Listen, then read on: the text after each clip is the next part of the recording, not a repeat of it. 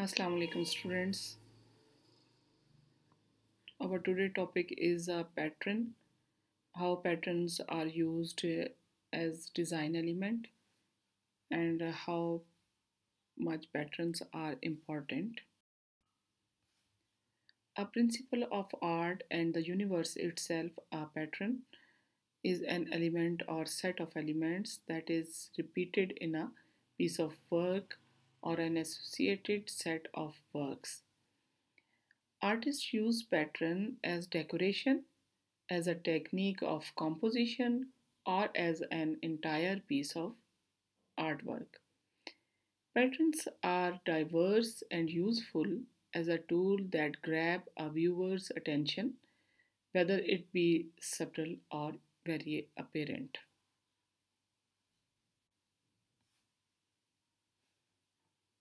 Now we will discuss what is pattern. Patterns are innate part of art that attract the mesmerize the viewer. The ability to recognize pattern is a baseline skill of humans, and identifying pattern in painting is a practice that tends to have a soothing psychological effect on the viewer. Pattern recognition is a fundamental function of the human brain, in fact of all animals, and it can apply to visual images but also sound and smell. It allows us to take in and quickly understand our environments. Pattern recognition is what allows us to do everything from recognizing individuals and their emotional states to solving jigsaw puzzles to sensing when a storm is due. As a result, patterns in art satisfy and intrigue us whether those patterns are clearly identifiable, such as Andy Warhol's repeat images of Marilyn Monroe, or must be parsed out as in Jackson.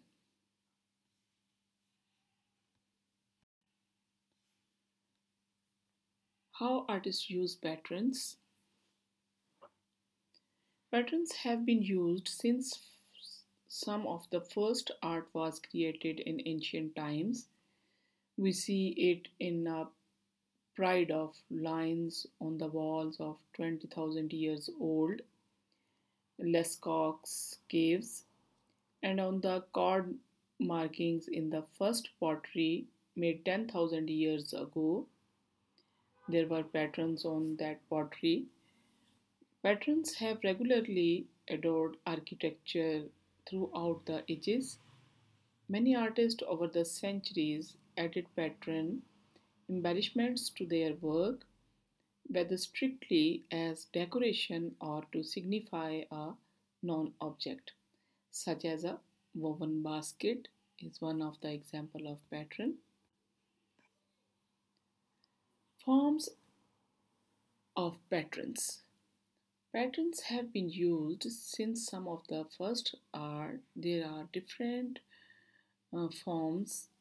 An art pattern can come in many forms. An artist may use color to signify a pattern, repeating single or selected palettes of color throughout the artwork. They can also use lines, shapes, or textures for creation of good pattern. They also can use mosaic techniques or natural murals. Patterns can also be seen in an entire series of works of different painters like Andy Warhol's Campbell's Soap Can is a painting name of artist. You can see patterns in this painting. Artists tend to follow patterns in their entire body of work as well. The techniques, media, approaches, and subjects they choose can show a pattern across a lifetime of work, and it often defines their signature style. and because of that style of pattern becomes specific of a particular artist. In this sense, pattern becomes a part of the process of an artist action, a behavioral pattern, or so to speak.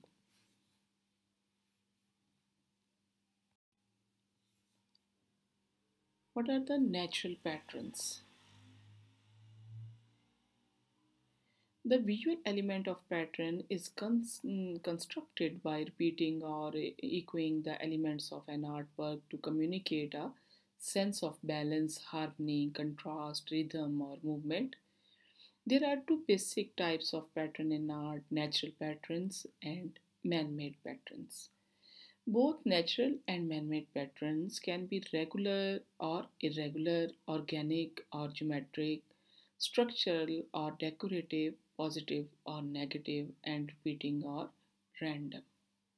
In this slide, you can see the images of natural patterns. You can see these patterns in the wave of ocean, and in sand dunes, in the leaf patterns, flower patterns, and a lot of patterns are available in nature. Here you can see some limited patterns.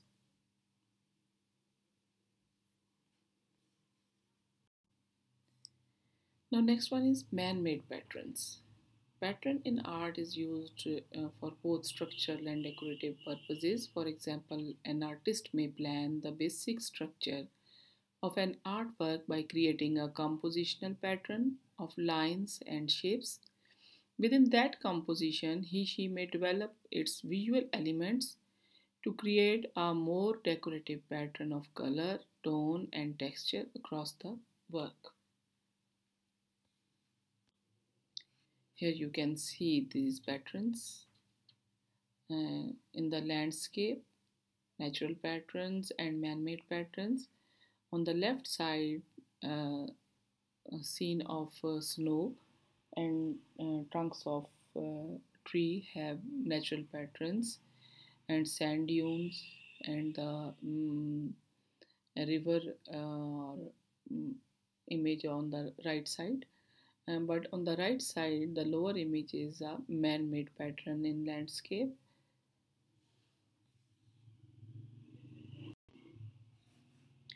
Pattern as environmentalism.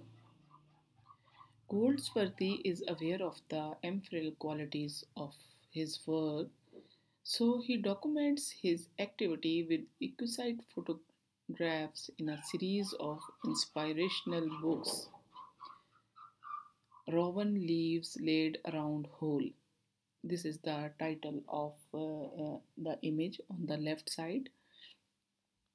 Uses the changing pigmentation of autumn leaf to create a circular pattern of colors. It radiates energy in a sunburst of vibrant yellows through flaming reds to a deep purple that subtly blends into the browns and blacks of the earth. At its center lies the invisible source of its power, means a black hole. Beyond the black of any pigmentation, there is something of the cosmic in the art of Andrew Goldsworthy. Hunter Wasser declared that the straight line is something covertly drawn with a rule, without thought or feeling. It is a line which does not exist in nature.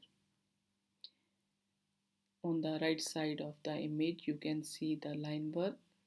Consequently, his paintings are ingrained with contours that define their space in the manner of natural wood grains or onion rings patterns.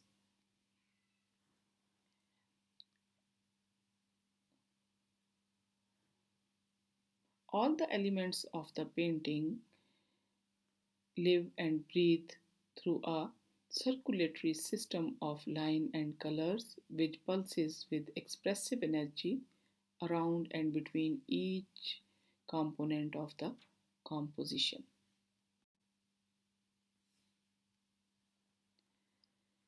Pattern as contrast. How you use patterns by creating contrast. This is the painting. Its title is Day and Night. It is by M.C. Escher. Escher is an elegantly crafted optical illusion that only unravels once we start to explore the geometry of its composition. A deceptive use of perspective in combination with a distracting use of pattern tricks us into believing this impossible image.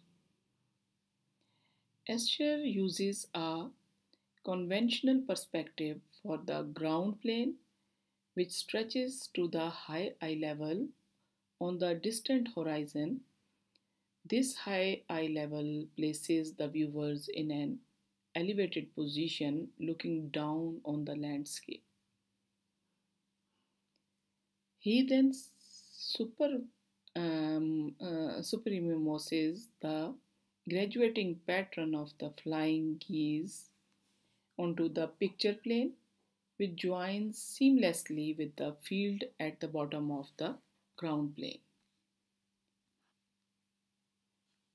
It is the misdirection of this seamless joint that convinces us we are looking at one image rather than two, a pattern overlapping a landscape. Escher also introduces contrasting patterns to direct our attention away from the structural design of the image. The contrast of positive and negative, black and white, day and night, in combination with the high eye level, pull our attention to the upper half of the work and initiate a left right dialogue between both sides of this mirror image. You can see it is a mirror image. It is interesting to analyze Escher's illusion in day and night, but it is more fun to be tricked into believing it.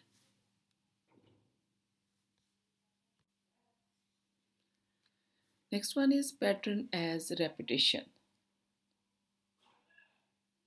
The title of this painting is Col Monde Ladies, pronounced as Champly, is a double society portrait of sisters, probably twins, who are sitting upright in bed presenting their newborn babies to the world. It is a painting from the Jacobean era from 1567 to 1625 that is both delightful and slightly absurd. If this was a single portrait, you would focus on the natural relationship between a mother and her child. However, the repetition of the image changes the way that we perceive the work. Its theme is totally changed. We interpret its unusual configuration with a heightened degree of curiosity as we search for clues to solve the mystery of its strange symmetry. At first glance, the figures look identical, but on closer inspection, you notice numerous differences between them. Patterns of embroidery and lace work are unique to each figure. Different necklaces are used to separate the sisters, while different colors of eyes distinguish each mother and child, and the hairstyle also. So we can understand that when we repeat the pattern, its theme totally become changed. These are the pattern as decoration. These are the patterns you can see used for decoration, and the woodcut pattern, mosaic pattern, and craft patterns. And in this slide, Rene Magritte decorated a reproduction of Napoleon Bonaparte's death mask with a surreal pattern of blue sky and white clouds. This poetic decoration it lifts the object from the mundane through the mysterious to the metaphysical by cross referencing the realm of politics and power. Death and dreams with heaven or the hereafter. Magnetti's personal approach to surrealism was one of the school of thought in in the field of art, leaves us contemplating the irrational in a subconscious maze of meaning between the juxtaposition of image and ideas that he uses in his art.